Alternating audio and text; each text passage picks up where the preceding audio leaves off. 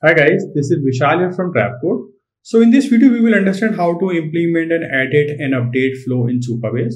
So we are basically doing an end-to-end integration with Supabase where we are fetching data, fetching individual record, creating new items, updating, deleting, pagination, sorting, searching, and all those things. So we are doing end-to-end integration with Supabase. So that you can build a full-fledged web application on top of Supabase, where Supabase work as a backend, as a database, and DrapCode work as a 100% front-end layer or a front-end builder, which will fetch the data, delete, update, show data, and do all those things. But the database remains at the Supabase. We are not storing anything at the DrapCode end. So in the previous videos, we have covered how to fetch data, how to fetch list of data. So this data is coming directly from Supabase. And we have also implemented the create flow where you can go and create new products. Okay, and the data will get stored in Supabase. So this is how the collection looks like. So there's a product collection which is name, description, price, manufacturing date. So we have fetched the list of data from Supabase, displayed in the list form in the table. We have created new records. We have fetched records of details of an individual record. Now we are going to implement the edit or update flow. So let's say I want to edit some data, how that flow works in DrapCode. Okay, so we have this edit button. As of now, nothing is implemented, so we'll implement from scratch. So what we'll do, we'll create an edit page. We'll create an external API, so which is a REST API which will call to Supabase to fetch individual data and to update those records, and then we'll redirect it back to the list page. We'll create a couple of events also. So let's see how that can be done. So as of now, we have a list page, a create page, and details page. So let's create one more page, which is our edit page.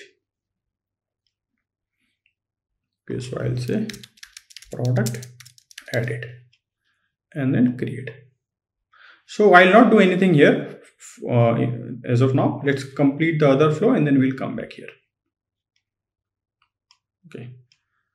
So the page created successfully. It's a blank page. So let's replace the content of this page with some existing page because we don't want to design from scratch. So I'll say just replace the content from a create page. So it will just bring everything from create page and just replace the content. So it is done. Let's reload. So it is here. So as of now, this is a product create form. So I'll just for now just delete it. Okay. So let's go and implement the external API. So that is the first thing which we'll need it.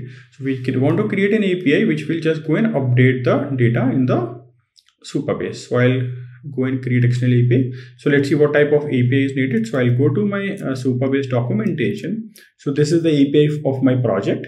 Okay, so we have implemented the read APIs, read rows, insert rows we have done. So now we want update rows. So update is basically a patch call. And this is the base URL. So I'll just copy till here. Okay, so I think this is needed to basically tell that which particular field you want to decide and how to decide that which particular record to update. So we will be updating on the basis of ID, right? So the ID is unique. So this is the ID 2, 3, 4, 5, 10, 18. So we will be updating on the basis of ID. You can also update on the basis of any other field. So you just need an individual identifier for that particular row. Right, so let's update on the basis of ID. So I'll just copy this. I'll come here. I'll paste this. I'll say update row in Supabase, or let's say update product row. Okay, and this is a patch call. So I'll choose patch. So API key. So these are the headers. So I'll just put in header API key, and the value is this. So this is specific to my project. Okay, so when you will create a project, you will definitely have different API key and different authorization token. So authorization and then bearer token. How this value is coming in Supabase, you can enable, disable it from here. So you see, if you say hide it, so it has hidden all the keys, and if you can enable, it will show you here. Otherwise, you can just go to the API, the project settings, and the API, and all the keys are here. So this is the API key, and this is the bearer token. So this is fine. Now we want to send the parameters. So a content type, it's optional, you can put. Okay. So now we want to map the values. So we have these, the name of the columns are already here. So it's name, description, price, and manufacturing date. So let's go there and do the mapping. So here I'll say non-persisted collection item because we're not persisting the collection. So the data is there on the UI, which is getting fetched from API, and we are just passing that. So it is wrapped in a collection, but it is not persisting. So that's why we call it a non-persisted collection. So I'll say product. Okay. And collection fields. So let's say name will go in name. Next, let's say description. So I'll just copy description, which will come from my form in the form of description field. Then price. So I'll say price, which will come in price field, and then manufacturing date. So you can also send individual keys. So let's say you just want to update name or you just want to update price. So that can also be done because this is a patch call. So patch can basically update an individual field, whereas post or put updates the complete collection. Okay, so the mapping is done. We don't want to process a response because we are not storing anything. So we'll say, okay, just push the data, and if it is a success, redirect us to the list page. So I'll just say save settings. Okay, before that, we need to do one more thing. So this is some column and some value. We need to define that which column and what value. So I'll say ID. I want to identify the record on the basis of ID. So we'll need to pass ID also here. So we can either call it ID or whatever variable we want to call, we can call it. We'll map it to the ID of that particular record. Okay, and let's go here and replace this with a dynamic value. So to use dynamic value in DrapCode, we use two double curly braces, and I'll say ID. So it will take the ID of that particular record and just change it here. So when we are updating product with ID 1, it will update product with ID 1. When we are updating product with ID 2, it will update product with ID 2, like this. So this is how the dynamic value goes in DrapCode. This is it. So I'll just go and save setting. So we have created the event, and we also have to show the added form pre-filled, so that we need to make a call to fetch the data, but we have already done it. So you see, we have a API called fetch individual product details. So this is needed to show the data pre-filled. Here also we are fetching on the basis of ID, where we have given the name PID. Again, this is completely what you want to give. You can give product ID, PID, whatever, right? Because this is only a temporary variable which is just getting replaced here. That's all. So it is basically fetching the details of individual record and then binding it to a collection schema and sending it to a page. So we will be calling the same API on the edit page, where we will say go and fetch the data of this particular record and show in the form pre-filled. After that, we'll make the patch call, the one which we just created, and basically update the records. And once this is successful, it will take us to the list page. So let's go back to the edit page and then bind this. Before that, let's create event also. Okay, so I'll go and say create event. So this is the event for the form. So we'll say edit product details in Supabase. So here what we'll say, we'll just say go to an external API and send data. That's all, right? And we say update product row in Supabase. These are all optional values.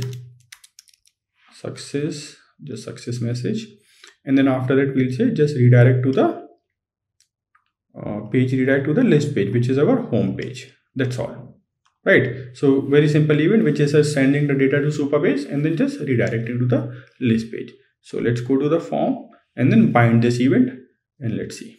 So we need to do two things. First, we need to show the form pre-filled. Then once the form is pre-filled, the form should submit the values to Supabase. So let's do both.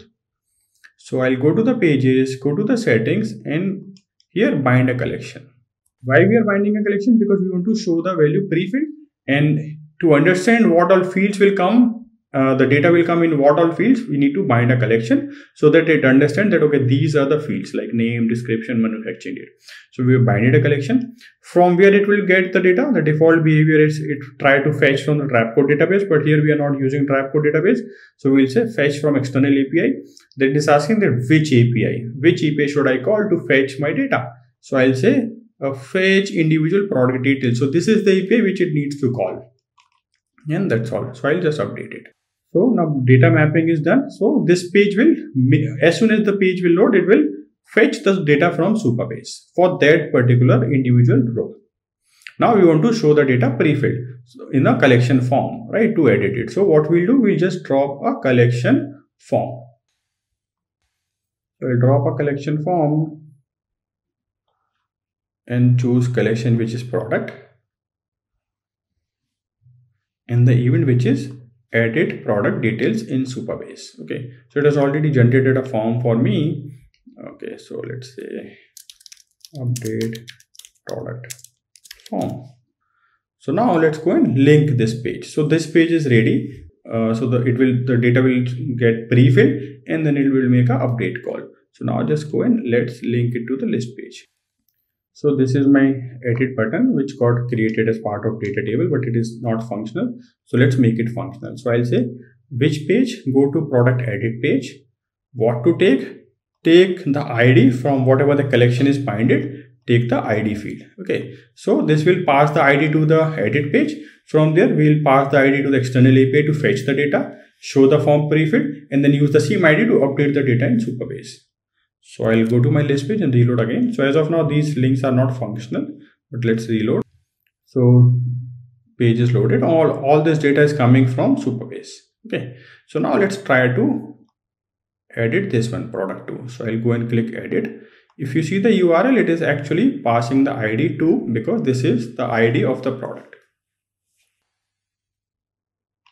So it has opened the product 2 edit page. You see the data is coming pre-filled because it is making a real-time call. Just to see whether it is making a real-time call or not, let's go and change this 200 to something else in Supabase, and let's see what happens. So I'll go to Supabase and let's say product 2. I'll just change it to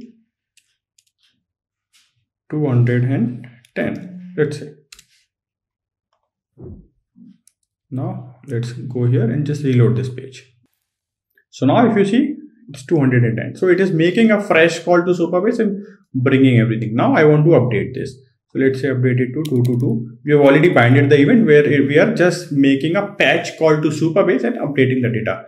So let's say we are updating product 222 price. Let's say instead of 10, we'll make it 211, and then date from 9th to 10th, and then I'll submit.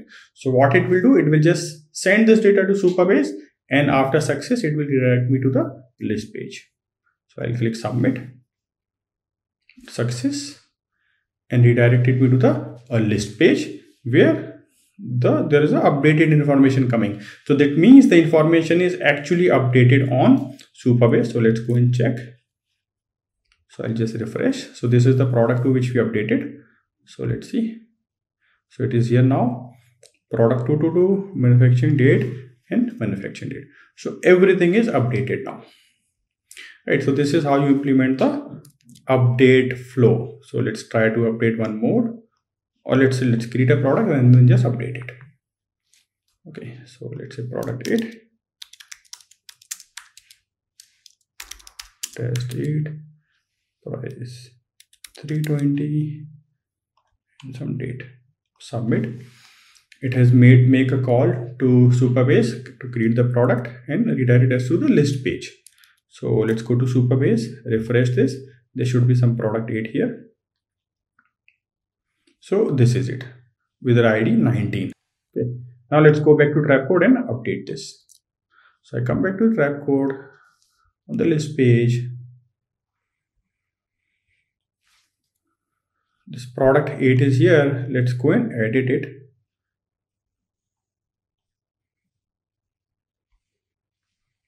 ID is 19. You can also use any other key since ID is unique. So we are using ID, but if you don't want user to guess ID, like they can guess like 19, 20, 21, and they can enter in the URL. So you can use UID or any other field which you want, right? Which you think is unique. So the data is coming pre-filled. So let's update it to 8A, 8A, something like this. 88888. Price 328 and date to 8. Okay, so that's all. I'll submit this. So now this will basically update the record in Supabase in the real time. So let's go to Supabase. Let's refresh this. So this should be updated. So here you see 8 test, price and date. So it has updated it in the real time. Created a record, displayed on the list page, fetch the data, shown on the edit page, and then updated. So this completes the edit update flow for individual records in Supabase. We'll continue to create more educational videos around different use cases. Keep watching. See you again in the next video. Bye bye.